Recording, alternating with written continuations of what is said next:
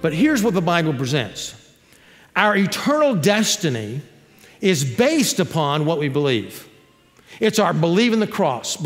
It's our belief that we can do nothing to save ourselves. And so we come to the cross and we give our heart and give our life to Jesus Christ based on what He's done for us. It's a faith. It's a belief. The Bible says, for by grace are you saved through faith. It is a gift of God. It's not of yourselves, lest any person should brag about it. We can't brag when we get to heaven. Well, I didn't need Jesus. It was all by the grace of God. But notice the second part of this passage. It says, for we are His workmanship, created in Christ Jesus for what? Say it with me.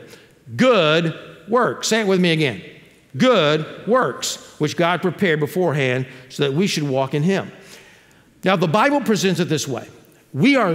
Our eternal destiny is determined by our belief, but our compensation, our reward in heaven is based upon our behavior in this life. So what we do in this life, even as believers, is going to make a difference in the life to come. Look with me in chapter 11, verse 5. That Enoch, he was no more. God took him.